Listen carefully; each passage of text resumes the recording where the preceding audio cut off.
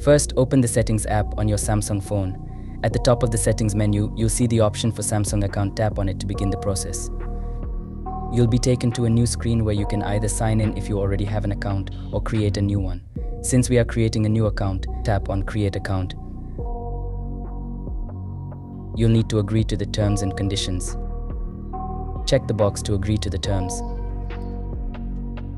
First, enter your email address. This would be your username for the Samsung account. Make sure you use an email address that you check regularly since you'll need to verify it later. Next, create a strong password. A good password should have a mix of letters, numbers, and special characters to keep your account secure. After that, you'll need to enter your first name and last name. This information helps Samsung personalize your experience and makes it easier for you to recover your account if needed. The next step is to provide your date of birth. Love mobile fix and adventure? Subscribe to our channel for insider guides, breathtaking unboxing, and comparison tips.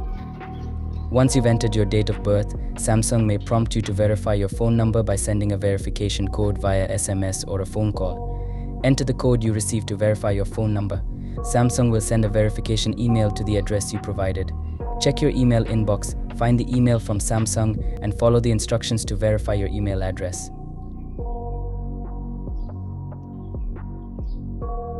Once verified, return to your Samsung phone. Your Samsung account is now created and ready to use.